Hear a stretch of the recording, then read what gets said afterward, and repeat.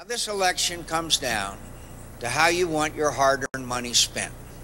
Do you want to keep it and invest it in your future, or have it taken by the most liberal person to ever run for the presidency and the Democratic leaders, the most liberal, who have been running Congress for the past 2 years, Nancy Pelosi and Harry Reid?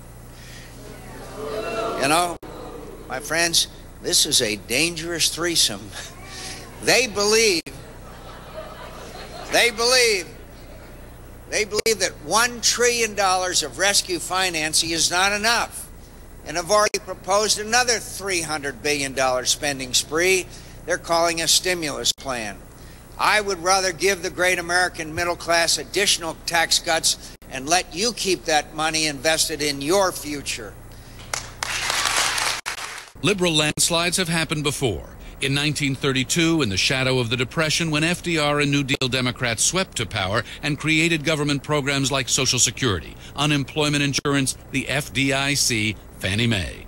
We don't think that you should be working for government. We think that government should work for you. So if you share that commitment, we need your vote on November 4th, because if big government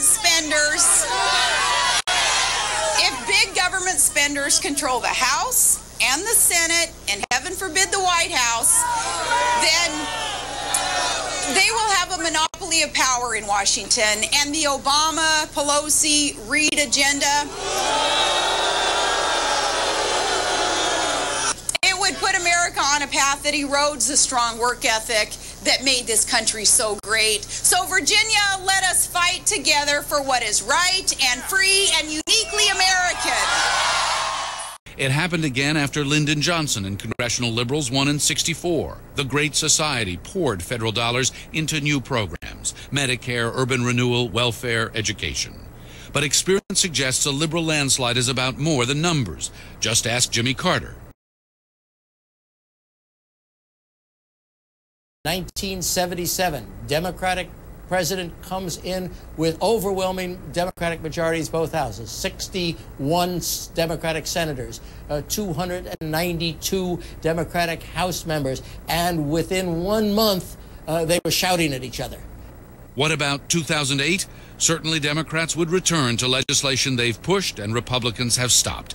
Health care, more coverage for kids, leading to universal coverage. Taxes, increase them for the wealthy and big corporations. They could also face more regulation, especially oil and pharmaceuticals.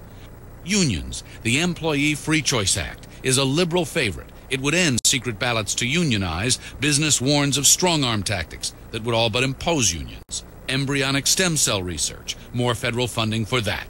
The list goes on. But in a lot of districts where Republicans could lose, the impact of the newcomers isn't clear. Those new Democrats are not going to be bug-eyed Democrats, wild-eyed leftists. They're going to be Democrats who will have to run again for a seat that, let's say, has been electing historically a Republican. So that is a moderating force. He has, I think, according to the National Journal, the most liberal voting record in the United States Senate. I have one of the most conservative. It's clear that he knows who his opponent's going to be.